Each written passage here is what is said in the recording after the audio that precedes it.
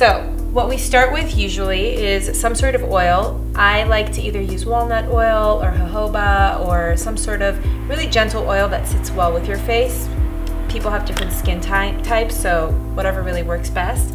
And what I do is I start by putting it on my hands and putting it all over my face to get the face nice and greasy. The reason why we do this is because we have 43 muscles in our face and we hold a lot of stress and tension and energy within. We're just gonna move the energy out towards our lymphs and drain them. We start with this area, the zygomatic arch. We go very gentle and down, very gentle and down. Sometimes you hear little noises as the cups hold on, and then you see rosier cheeks start coming. You don't want to keep them on the face with suction, no. We want to get it moving. Super gentle. And then we do this for about 2 minutes. Then we have a smaller one, and we do this under the eyelids, very gentle again, very gentle. If you feel like it's grabbing a little too hard, just release, up, and then go.